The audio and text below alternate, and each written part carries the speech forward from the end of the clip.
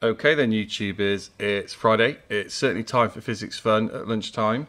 I've seen a few people doing these, but I've not seen one with a pair. So I thought I'd give it a go with our plasma ball. So it's just a standard plasma ball, and it's my pair from lunchtime.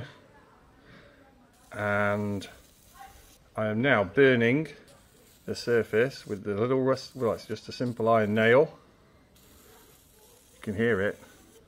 You can see it. I'm going to try and focus in a bit more. Let's get a better focal point. Almost. Here we go.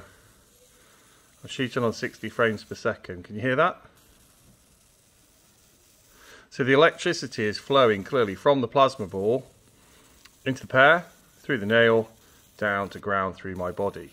Now I can do something. It's a little bit painful. If I take my finger, you're going to have to watch this. I'm not going to do it for long. And oh, see that? I'm actually shocking myself. Ah, whoa, that's quite nasty. So, oh, painful.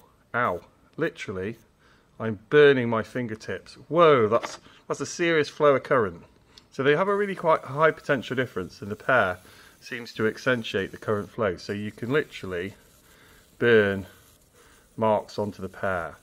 But I think that's kind of cool. So that is a bit of physics fun on a Friday. It's something you could try at home because it's really, really easy.